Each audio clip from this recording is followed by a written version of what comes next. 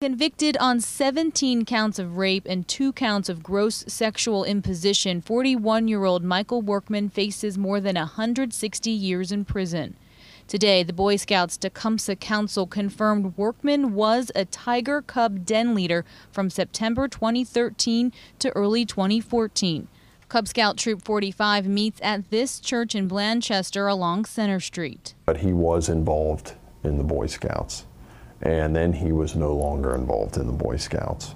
WLWT has also confirmed with Blanchester local schools Workman volunteered as a booster with the marching band during the fall of 2013 and would help move equipment during Friday night football games for the band's halftime performances.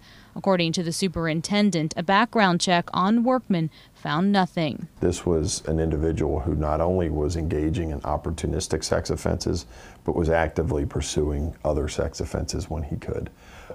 That makes it more frightening. Because of his contact with other children, Claremont County Assistant Prosecutor Scott O'Reilly says there could be other victims and parents need to be aware. Because of what he's been convicted of, the reality is he's not going to likely have access to children ever again.